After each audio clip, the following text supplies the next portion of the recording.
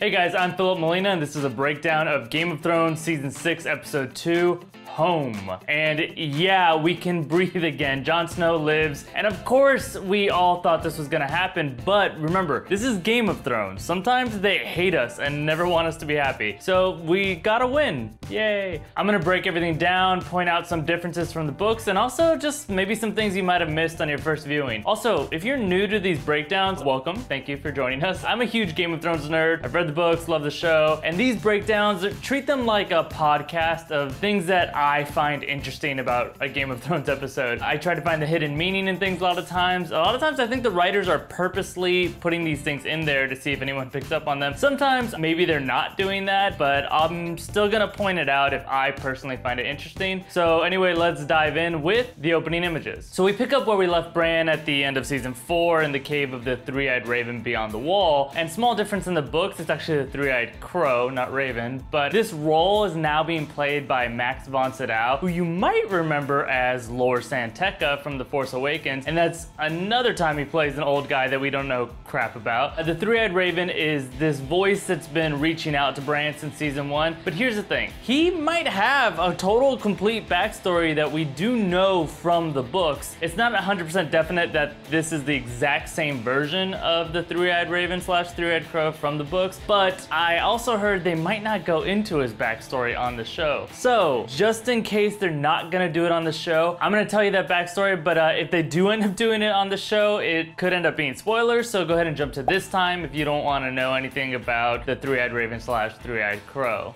All right, ready? Let's go. Okay, and remember, they might not be doing this version on the show. This could be a different guy, but if it's the same guy, then the three-eyed raven's name actually used to be Brendan Rivers. And Rivers is one of those bastard last names, like snow, stone, sand, and flowers, except he's not just like any old dirty bastard. He's one of the bastard sons of King Aegon Targaryen IV. Later, when various Targaryen heirs actually fight against each other in a civil war called the Blackfire Rebellion, but it's 100 years before the events of Game of Thrones. Brendan Rivers then served as Hand of the King to King Aerys I, and Maekar the First. Maekar's the great-grandfather of Aerys II, the Mad King Aerys that you've heard of. So when Brendan's side loses the war, he gets sent to the wall to accompany his cousin, Aemon Targaryen, who's that old blind maester who died pretty recently. While at the wall, Brendan Rivers actually rose to the rank of Lord Commander, but then he went out on one of these ranging trips and he disappeared in the forest, and it's pretty much exactly what happened to Jon Snow's uncle, Benjen Stark. He just goes missing. Brendan was known for using sorcery and black magic, including his abilities as a warg and as a green seer, which are not the same thing. It's hard to kind of remember these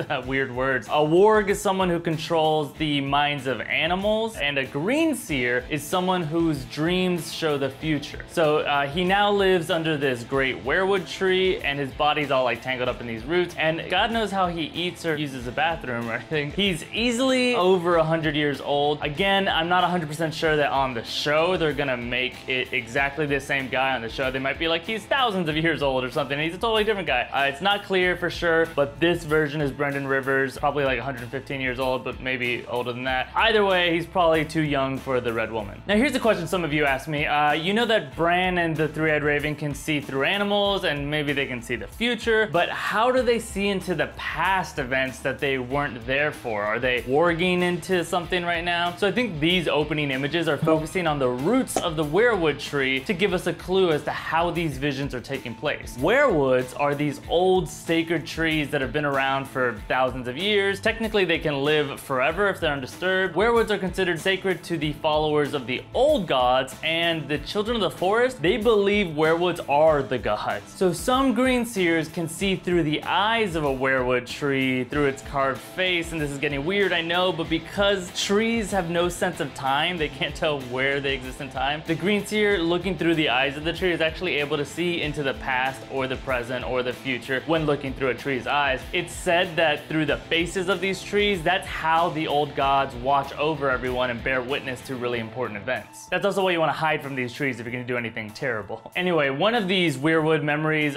gives us our opening images for this episode, Bran seeing a vision of young Ned Stark in Winterfell with his brother Benjen, and that's the uncle that we mentioned before who Jon Snow followed into the Night's Watch and is still currently missing, actually. Ned tells Benjen, "Keep your shield up, or I'll ring your head like a bell." You might not remember, but we heard Jon Snow say that exact same line to Ollie at the beginning of last season. "Keep your shield up, or I'll ring your head like a bell." So this is something Ned probably passed down to all of his sons. One big takeaway here is how happy Winterfell looks. Bran even says it. They were all so happy.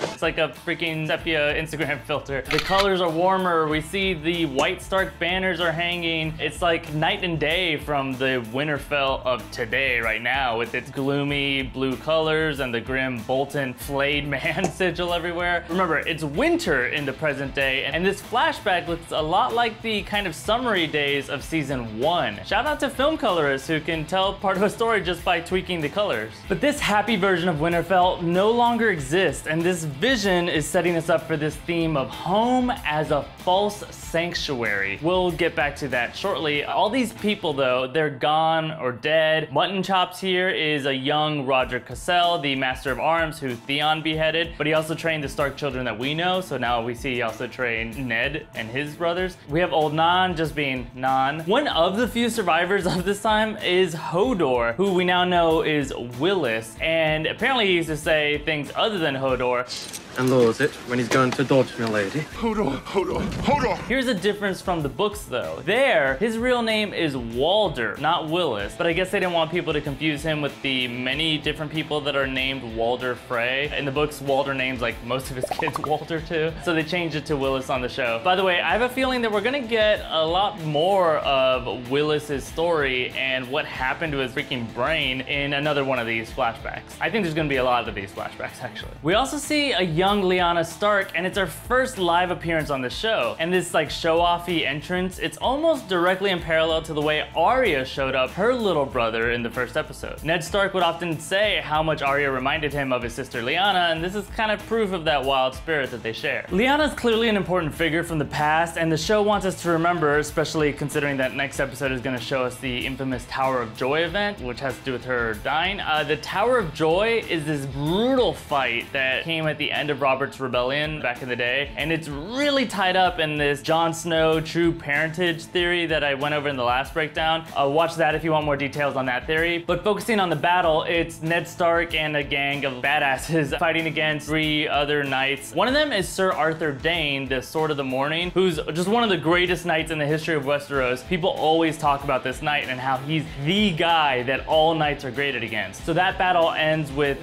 dying Lyanna asking for a promise from Ned, probably about Jon Snow. So this scene here with this flashback, it's all set up in preparation for this storyline that we're getting exposed to from the past very slowly, and we're gonna see again more of it in the next episode with the Tower of Joy. I'm so pumped for that battle and fight. It's supposed to be an amazing fight, so I'm really excited. Before I move on, I want to mention something else about Lyanna. She's got a lot of similarities to the Celtic god Rhiannon, and just like a theory about Lyanna, Rhiannon escaped from an arranged marriage and had a baby with another man, and that baby's identity was a big old secret for a really long time, and Rhiannon was famous for riding on a white horse that looks a lot like this one. Just saying.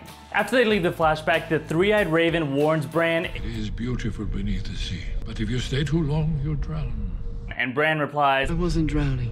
I was home. Home is the title of this episode, and this moment sets up that important thematic through line. Homes are meant to be left behind. Like a baby bird, you have to leave the nest eventually so you can grow and change, but if you stay too long, a home can become a false sanctuary that traps you there until you die. That false sanctuary idea, along with the concept of drowning, those both come up a lot in this episode, so I'll point those out as we come across them. And real quick, this Child of the Forest that looks a little funky, this is actually the same character, Leaf. They just redesigned her look. It's new, different, cool. Moving on. Remember how last episode I pointed out that Davos was able to tell that Thorne is just a big old liar and he was gonna kill everyone in that room if he has his way? That's being confirmed right here with all these archers and people holding crossbows, as Thorne is still all like, yeah, come on out, it's fine, we're having a party out here actually. These kinds of lies, they play a huge role in all of the events of Game of Thrones, but I will be getting into that later. Luckily, this is the episode where mostly good things happen, so we get to see see the wildling giant 1/1 toss around a Night's Watch archer like Hulk did to Loki in the Avengers, and while we don't see Thorne or Ollie die yet, which is a little bit of a bummer, but I think they will, there's some poetic justice in the way that things go down for them, because their greatest fear was that Castle Black would fall to the wildlings. So they kill Jon Snow to stop that from happening, and then what happens? Castle Black falls to the wildlings. So Thorne and Ollie's own stupid plotting brought about their greatest fear. Good job, guys. Probably gonna die. We leave the wall with a shot of Jon's corpse, and the framing of this shot makes it look like his Valyrian steel sword is kind of sticking out of his chest. It's almost like Davos is trying to pull the sword out of him, like he's trying to reverse all the stabbings that killed Jon. But look at the way the sword is purposely angled to reflect the light, almost like a prophesied glowing sword that is held by a prophesied prince that was promised. All of this is done purposely.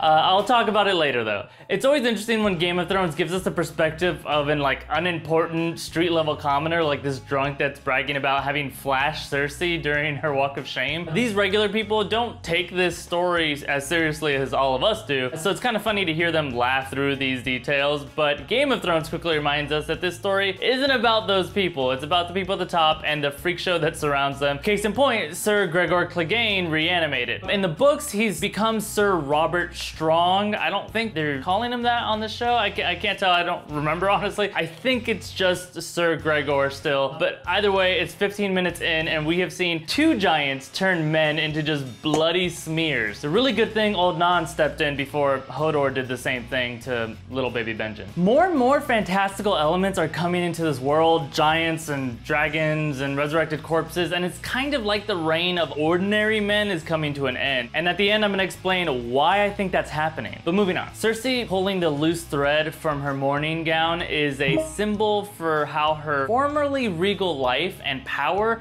it's all unraveling. It's hard to feel like you're in control and very queen-like when you can't do anything to prevent your kids from dying. Her fancy clothing, which just represents her status as a queen regent, it can't do anything about this witch's prophecy, and adding to her power coming undone, Tommen has just ordered the Kingsguard to trap her inside her home, which is another case of a home becoming a false sanctuary. It's actually more like a cage. And then Jaime's father-son moment with the Tommen and the Sept, it kind of reminds us actually about the Kingslayer just not having really any respect for these sacred institutions, because remember the last time that he was here, he had that awkward kind of forced sex with Cersei next to their son's dead body. And this time he threatens to spill the blood of the Westeros equivalent to the Pope. So Jaime is another example of one of these ordinary men that spits in the face of the gods and breaks his vows, but that's part of that thing I'm gonna explain at the end. The High Sparrow then explains that the eye stones are supposed to teach us not to fear death because our eyes close in one life and they open in the next. That runs parallel to Bran's situation where he closed his eyes in season 1 and it marked the death of his childhood, but he opens his eyes now to a new life as a warg and as a greenseer. Then in Meereen we get this shot of the harpy statue that used to be at the top of the pyramid before it was torn down at the beginning of last season, but what exactly does that statue mean? Keep in mind the harpy is the symbol of the old Giscari Empire, I think, of Essos. It's just like the dragon is the symbol for House Targaryen, so harpy statues had appeared in the cities that Dany had conquered, and if you notice, harpy statues have chains and iron collars in their talons, which represent the slavery tradition that Dany has now overthrown. But now we see that the statue literally didn't go anywhere. It's been sitting there this whole time, just lingering in the shadows, and that represents that this concept of slavery and that tradition, it also didn't go anywhere. It's sitting there, its remnants at least, in the people of Meereen, just kind of in the shadows. Tyrion then gives his new small council a lecture about dragons in captivity suffering stunted growth and dying, and it's based on what he's read in the book Aegon's Dragons. It's kind of like also what supposedly happens to kittens that were raised in jars. It's not a real thing, but they're called bonsai kittens. Look it up, it's hilariously adorable. But more importantly, kind of like Bran and Cersei, that's another example of how a home that's been created, like this cave for these dragons, can actually become a false sanctuary. If you stay too long, it's more like you're imprisoned there and it'll eventually kill you. And even though he's just referring to the Targaryen's dragons, his lesson also applies to the Targaryens themselves. One of Dany's shortcomings as a ruler of Meereen was her tendency to stay shut away inside of her pyramid or her safe haven, away from her people, so they kind of stopped trusting her. That's not too different from her her father, the Mad King Aerys, who spent his final days holed up in the Red Keep, burning people alive until, Jaime Lannister killed him. Both the Targaryens and their dragons need to leave their false sanctuaries, and while Daenerys has done that in a way, we'll get to that soon, but Tyrion unchaining these dragons in the dungeon, it kind of points something interesting out. He's pretty much ruling Meereen right now, and he's using all his wisdom from Westeros, and it's making him a pretty good ruler. Like, no offense to Dany, but she's the mother of dragons and the breaker of chains, and she's the one that chained them up. In a way, Tyrion now is the new breaker of chains, at least in this moment. And Tyrion's childhood fascination with dragons, that raises the question, why are the dragons so friendly to Tyrion? A lot of you are asking me about another theory that could be a spoiler, so heads up, skip to this time.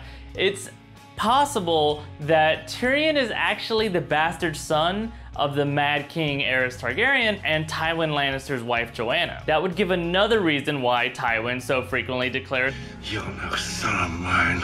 It would also make Tyrion brother to Daenerys, and if that theory about Jon Snow is true, it would make him Jon Snow's uncle, and it would make sense why dragons don't hate him, because he's part Targaryen. And if you remember when Dany, way back when, went into the House of the Undying and she saw all these images and they were kind of like prophecies, in the books, she sees way more when she's there. She looks into a room, see a man with silver hair, and he's holding a newborn, and he's talking about a three-headed dragon. So silver-haired people tend to be Targaryens, and the book is full of references to this moment where the Targaryen dragon is said to need 3 heads, as in 3 leaders. Some people take that to mean that there are 3 young Targaryen people out there left in the world, and that could correspond to our 3 main protagonists of this series. Daenerys, Jon Snow, if that theory is true, and Tyrion, this theory is true. And Tyrion did hit it off with both Dany and Jon almost immediately, and then he walks into a dungeon with 2 vicious dragons and he comes out completely unscathed, which definitely makes this Tyrion Targaryen theory pretty plausible. There's another reason why all 3 of these characters are sort of linked and why it feels like it could be headed toward a situation where Jon and Daenerys co-rule Westeros, with Tyrion serving as a hand to the king and queen them, but I will get to this other connection that they have at the end. Let's move on. Arya faces one last test before Jaqen H'ghar takes her back in. If a girl says her name, the man will let her sleep under a roof tonight. A promise of shelter or home, but Arya knows that this roof to sleep under is just another false sanctuary in this backwards world where homes are not safe places and weddings are red. She knows better and remains true to having no name, and by leaving her home behind her, she can now move forward. The next scene shows us Winterfell, another home that would have meant death if the residents had stayed, and obviously it does mean that for Roose Bolton now. One interesting thing to point out here, Ramsey's betrayal comes in the form of a hug and a stab, just like how Roose's betrayal of Robb Stark came with a hug and a stab too. Now, if a hug seems like a weird choice for Ramsey in the first place, it does kind of make sense actually, because there's another little missable moment here. Ramsey knows he has to kill his father as soon as possible, but his father is famous for wearing protective chainmail almost all the time. So this hug gives Ramsey a chance to check and see if Roose was wearing his famous chainmail, and once he'd confirmed that he's not, he knew now was the time to make his move. Also, when the former Lord Bolton references Ramsey acting like a mad dog as if it's a bad thing, he clearly doesn't get Ramsey, because a moment later, Ramsey makes it very clear. If he had to choose between being like a mad dog or being this noble, true son of House Bolton, well, he's gonna pick mad dogs, because pitted against each other, mad dogs beat noble babies every time. And I know if you're thinking that's an unfair fight, mad dogs and babies, it's more the representation of true noble birth and innocence and not willing to do what it takes like a mad dog is willing to do what it takes. So I do mean, yes, literally dogs beat babies in fights, but I also mean figuratively. Ramsey's like, yeah, I'll always pick mad dog over noble, innocent baby people. Also, I'm really glad the camera stayed on Ramsey here. It's clearly a choice so that we don't have to watch this gruesome carnage that Ramsey so clearly loves watching. And personally, I don't think I could have handled seeing Walda and her baby eat all those dogs. Ramsey's power grab might seem reckless at first, but it's clear that the new Lord Karstark was in on it, and along with the Manderleys and the Umbers, potentially, he would have enough support to hold the North. So the teaser for the next episode showed that Lord Umber has a gift for you. For Ramsey. I feel like that could be Rickon Stark, who was last seen headed to the Umbers with Osha. I've been predicting that the Starks are gonna bounce back this season, so I really am hoping that if it is Rickon, he's not like immediately killed. Maybe next week I'll talk about why Rickon's story is gonna be a big letdown, but it will be a letdown on purpose. That sounds ridiculous, but I'll explain it in next week's episode. And then after Sansa finds out that Arya is still alive, we get Theon, and he says he intends to go Home.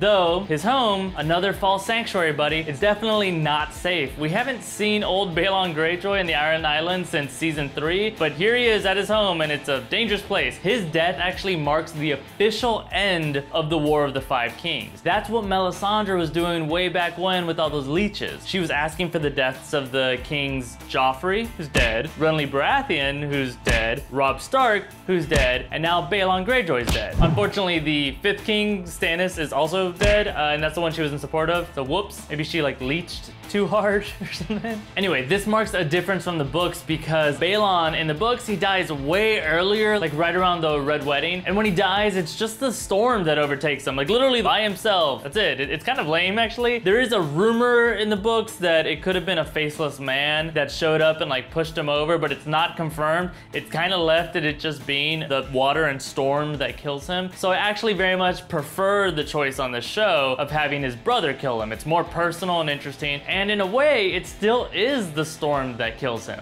I am the storm. This new character, by the way, in case you don't know, it's Euron Greyjoy. It's Balon's younger brother. He's a different brother from Aeron Greyjoy, who's damp hair, the drowned god priest who we'll see in a little bit. In the books, Euron is a cunning captain with an eye patch. It's one of the cooler characters actually in the series. Definitely one of the cooler characters of the Greyjoy story. And I know some of you couldn't follow the conversation that was happening and who this person was and what he was talking about. In fact, my buddy TJ tweeted at me what was the bridge scene. So here's what was going on there, and here's what they were saying. Euron is a maniacal rogue captain with a huge ego, and he considers himself the drowned god. I am the drowned god. Like not a worshiper of it, but the drowned god himself. And he went kind of crazy. Some people say because of a storm that scared him a lot and drove him mad. Other people say it's for different reasons.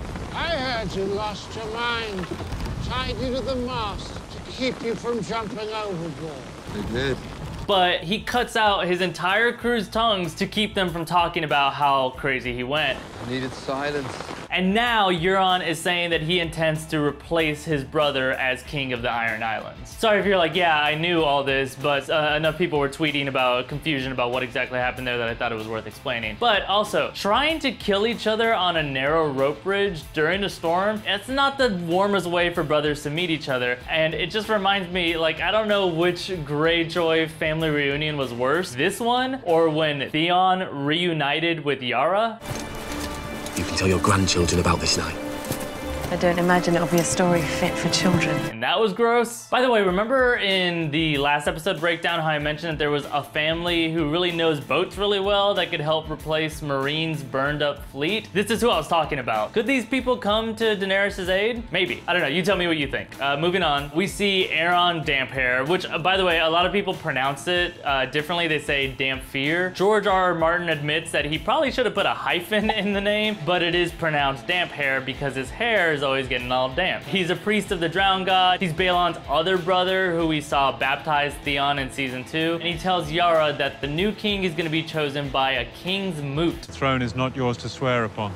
Not unless the king's moot chooses you. And you might not have paid attention to that moment, but that's actually kind of a big deal, a king's moot. So what is that? The king's moot is an ancient election ceremony in the Iron Islands that used to be the way the Ironborn chose a new king, but in recent years, the Greyjoy family has just ruled the islands. But Damphair calls the king's moot because he doesn't see Balon having an obvious heir anymore. Euron's reputation is like super shady, Theon is still missing, and Yara is a woman, and that is still kind of an issue for them. So they gotta go with the King's Moot, which involves captains of ships picking champions to vouch for them, and then they have to impress everyone with all the riches they've plundered. The other interesting thing about the King's Moot, though, is it kind of makes the seat of the king just up for grabs for anyone. It really is just up to who can get the most support during the moot, which is basically the same idea as this open convention that a lot of people are talking about in real life here that they would want to use to prevent Donald Trump from becoming the Republican nominee. But that's not gonna happen. This is kind of the closest that Westeros even gets to democracy. These open elections, they're one of the only good things to come out of the Iron Islands. That and very unconventional family reunions. And this whole part of the episode was a key reminder of the religion of the Ironborn. Their god is the drowned god, and their prayer is what is dead may never die, but rises again harder and stronger. Ironborn, right? Except they actually take that pretty literally. The Ironborn actually practice this form of resuscitation. They literally drown people in salt water and then bring them back to life, because as they see it, if you died from drowning already, then you don't need to worry about dying anymore. So you're probably gonna become a badass warrior because you don't worry about death. Even though we know it's just like, oh, good thing somebody was good at CPR. But anyway, well, it's interesting that right after Damphair references warriors who come back from death, we go to Davos wondering if that can happen with Jon Snow. I assume you know why I'm here. And actually, Davos is kind of speaking for everybody watching the show when he talks to Melisandre and he's asking like, could you just like, I mean, you have magic, right? Can't you just like, can you please use your magic and bring him back? And just like we saw last episode, Melisandre is totally bundled up next to the fire. The Lord of Light's warmth is totally gone from her. So she's hit this faith rock bottom. And specifically, the power of resurrection is something that she's always kind of weird about. If you remember back in season 3, she was totally skeptical that this drunk lowlife priest, Thoros of Myr, was able to bring back Beric Dondarrion 6 times actually. But if you look back at that moment, Thoros talks about how he also was kind of at faith rock bottom when the Lord of Light let him perform his miracle. He admits that he was a drunk that didn't really believe in these words, and right then is when it actually works. So that could be a requirement to a red priest or priestess kind of being able to gain these powers. Also, by the way, speaking of a successful resurrection, check out the Christ imagery here with Jon's body. He's got the puncture wounds, he's got a white loincloth thing, and come on, I mean, he just looks like Jesus, right? This episode actually aired on Easter Sunday for Orthodox Christians, which is a day that celebrates Jesus' resurrection from the dead. That could be a coincidence, but I'm calling it. This is Jesus Snow. They're doing it on purpose. There's probably gonna be more Jesus stuff coming forward in the next couple episodes. I bet. People love doing that with resurrection storylines. See Glenn. Melisandre even kind of acts like a Mary Magdalene figure who is famous for being the woman who cleans Jesus' feet, and she's also famous for how sad she got right before he was resurrected. In fact, the word maudlin comes from Mary Magdalene's sadness and tears over Jesus' death. But anyway, we just saw that from Melisandre too. A lot of parallels. Anyway, Melisandre then chants in Valyrian, and while we don't get any subtitles, my guess is that she's using the same words that Thoros said back when. It's a skewed version of the common Lord of Light prayer. Lord, come your light upon this man. Bring back from death and darkness. Explain what's been extinguished. And then lo and behold, Melisandre's rock bottom humble prayer does the trick. The camera lingers on Jon and bam, eyes open, Snow's back. Baby. Fun connection to point out here. This was the second episode of season 6, and the second episode of season 1 ended with a parallel image where Bran Stark's eyes reopened from his sort of death coma thing. So Jon Snow's back from the dead, and thank God the show did it at least somewhat early in the season instead of waiting to the end. But does this successful resurrection mean that the Lord of Light then is obviously the one true god? Not exactly, because we've seen all the other gods be magical in different ways too. The tree gods allow Bran to see through time. The many-faced god can transform your face. The drowned god brings drowned men back to life, though it might just be like the Lord of CPR again. But assuming it really was the Lord of Light that brought back Jon Snow, then that probably does make Jon the prince who was promised that I talked about earlier, with the glowing sword being Lightbringer, Azor Ahai's sword that he uses. Azor Ahai is the prince that was promised, by the way. And if you don't know who Azor Ahai is, I'll just go to it really fast. Azor Ahai was an ancient warrior who used Lightbringer to fight off the Nemesis nemesis of the Lord of Light, the Great Other.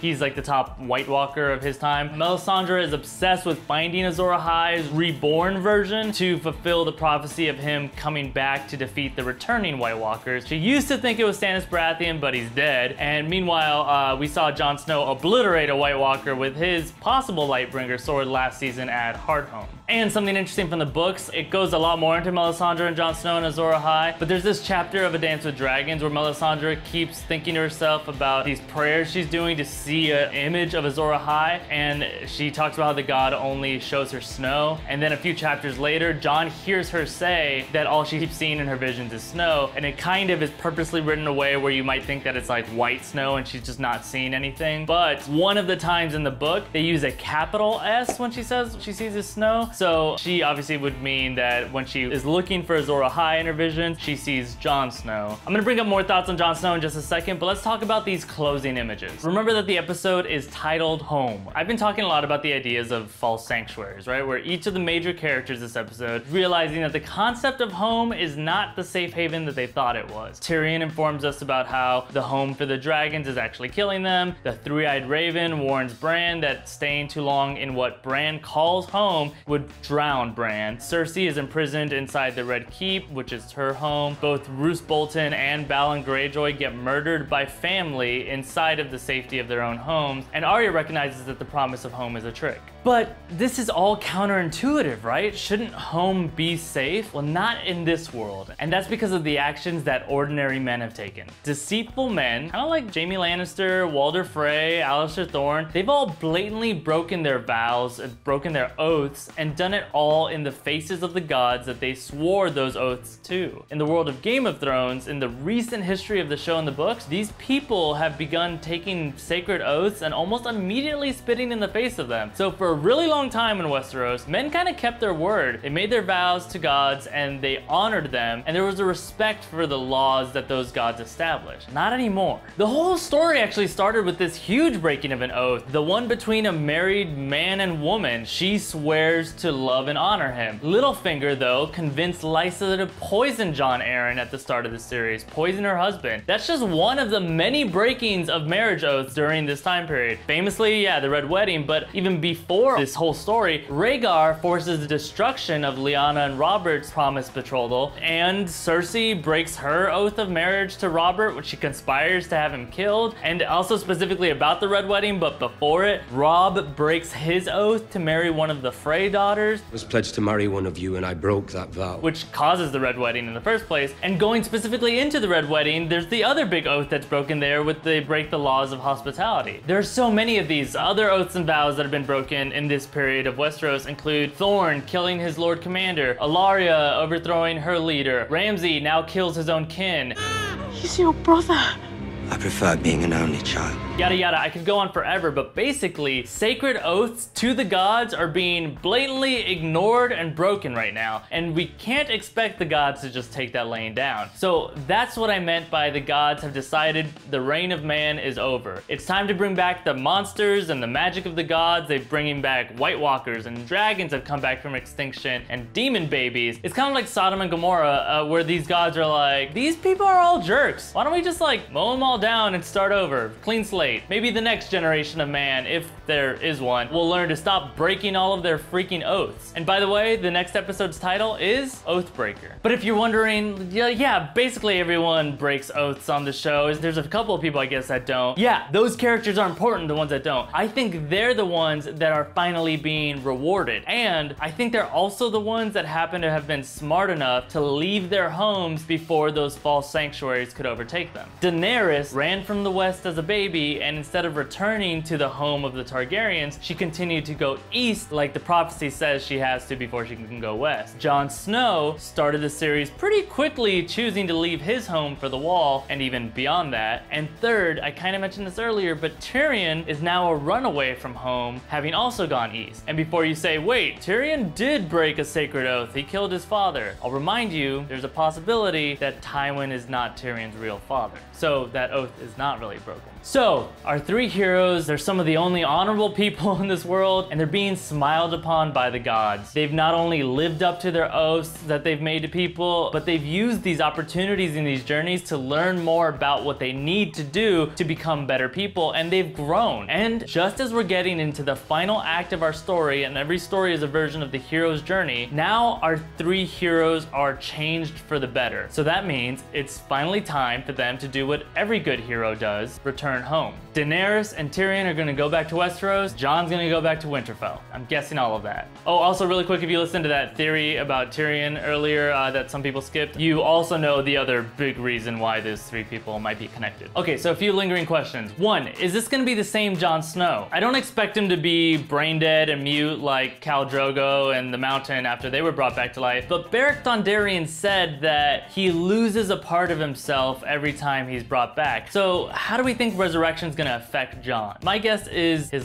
view of the world is probably gonna be pretty crappy right now, but do you have any other ideas of how Jon might be changed by his resurrection? Two, in the books, wargs are known for being transported into their animals when they die, but it's really hard to tell if that actually happened here with Jon. I know that you might not think Jon is a warg, but remember in the books, all the Starks are kind of wargs. So do you think Jon could have warged into Ghost? Last video I broke down that the Starks family connection to their direwolves is very strong, and a lot of people think that Jon's consciousness maybe could have transferred over to Ghost the second that he died, but in the show, it seems kind of more like the Lord of Light just jammed his soul back into his body, maybe unrelated to Ghost. Just wonder, do you think Ghost had any role in that resurrection? And three, if I'm right about Jon Snow, Daenerys Targaryen, and Tyrion Lannister all being currently smiled upon by the gods, then you could explain that Jon's resurrection is a miracle granted to him by the gods, and Daenerys being unburned by fire, her ability to do that, is something she's been gifted by the gods. But then that would mean that Tyrion still might have a miracle coming his way. What do you think Tyrion's miracle could be? Let me know what you think about all of those in the comments. And also, if you haven't seen it already, check out our breakdown of last episode. I explained some of the Jon Snow theories there a little more clearly. If I missed something here, it might be in that video, but also if there's anything else you want to point out or talk to me about, feel free to hit me up on Twitter at Fimo. On Facebook, I have a little longer discussions usually. It's facebook.com/FimoKnows. And then if you want to know just about when videos come out, that kind of stuff, always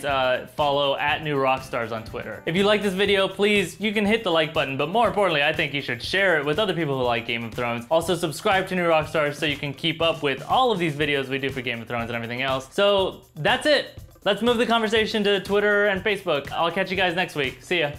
Bye.